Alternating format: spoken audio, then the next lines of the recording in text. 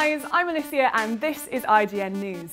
Lucasfilm officially revealed a brand new Star Wars character today, which, well, I say it's brand new, you'll see a certain similarity to a certain lovable droid. This is the first photo of the Imperial astromech droid C2-B5, whose design may have come into be after a concept artist accidentally spilled ink onto a doodle of R2-D2.